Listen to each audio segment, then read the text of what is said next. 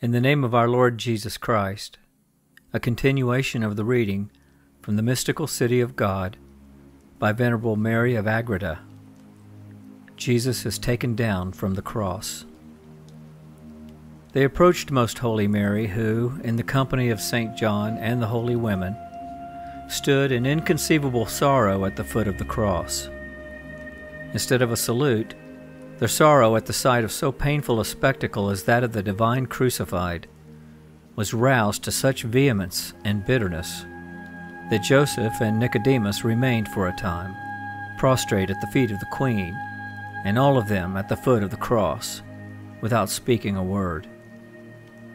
All of them wept and sighed most bitterly until the invincible Queen raised them from the ground and animated and consoled them, whereupon they saluted her in humble compassion.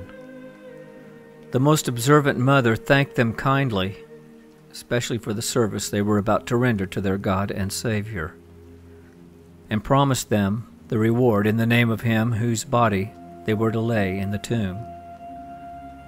Joseph of Arimathea answered, "Even now, Our Lady, do we feel in the secret of our hearts the sweet delight of the Divine Spirit, who has moved us to such love, that we never could merit it or succeed in explaining it." Then they divested themselves of their mantles, and with their own hands Joseph and Nicodemus placed the ladders to the Holy Cross. On these they ascended in order to detach the sacred body, while the glorious Mother stood closely by, leaning on the arms of St. John and Mary Magdalene. It seemed to Joseph that the sorrow of the Heavenly Lady would be renewed when the sacred body should be lowered and she should touch it, and therefore he advised the apostle to take her aside in order to draw away her attention. But St. John, who knew better the invincible heart of the Queen, answered that from the beginning she had stood by to witness the torments of the Lord, and that she would not leave him whom she venerated as her God and loved as the son of her womb. Nevertheless, they continued to urge the expediency of her retiring for a short time until they should lower their master from the cross. But the great lady responded, "My dearest masters, since I was present when my sweetest son was nailed to the cross, fear not to allow me to be present at his taking down. For this act of piety, though it shall affect my heart with new sorrow, will in its very performance afford a great relief." Thereupon they began to arrange for the taking down of the body. First they detached the crown from the head, laying bare the lacerations and the deep wounds it had caused.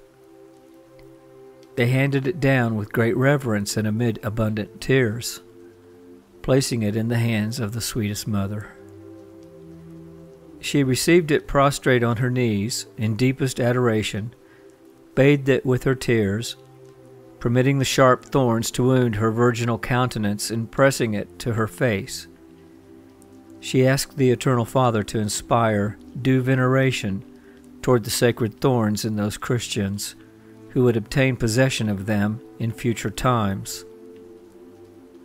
In imitation of the Mother, St. John, with the pious women and the other faithful there present, also adored it.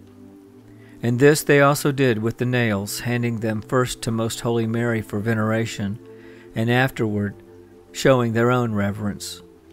Then the great lady placed herself on her knees and held the unfolded cloth in her outstretched arms, ready to receive the dead body of her son. In order to assist Joseph and Nicodemus, St. John supported the head and Mary Magdalene the feet of Christ, and thus they tearfully and reverently placed him into the arms of his sweetest Mother. This was to her an event of mixed sorrow and consolation, for in seeing him thus wounded and all his beauty disfigured beyond all children of men, Psalms 44:3, the sorrows of her most chaste heart were again renewed, and in holding him in her arms and at her breast, her incomparable sorrow was rejoiced and her love satiated by the possession of her treasure. She looked upon him with supreme worship and reverence, shedding tears of blood. In union with her, as he rested in her arms, all the multitude of her attendant angels worshipped him, although unseen by all others except Mary. Then St. John first, and after him all those present in their turn, adored the sacred body. The most prudent mother, seated on the ground, in the meanwhile held him in her arms, in order that they might satisfy their devotion.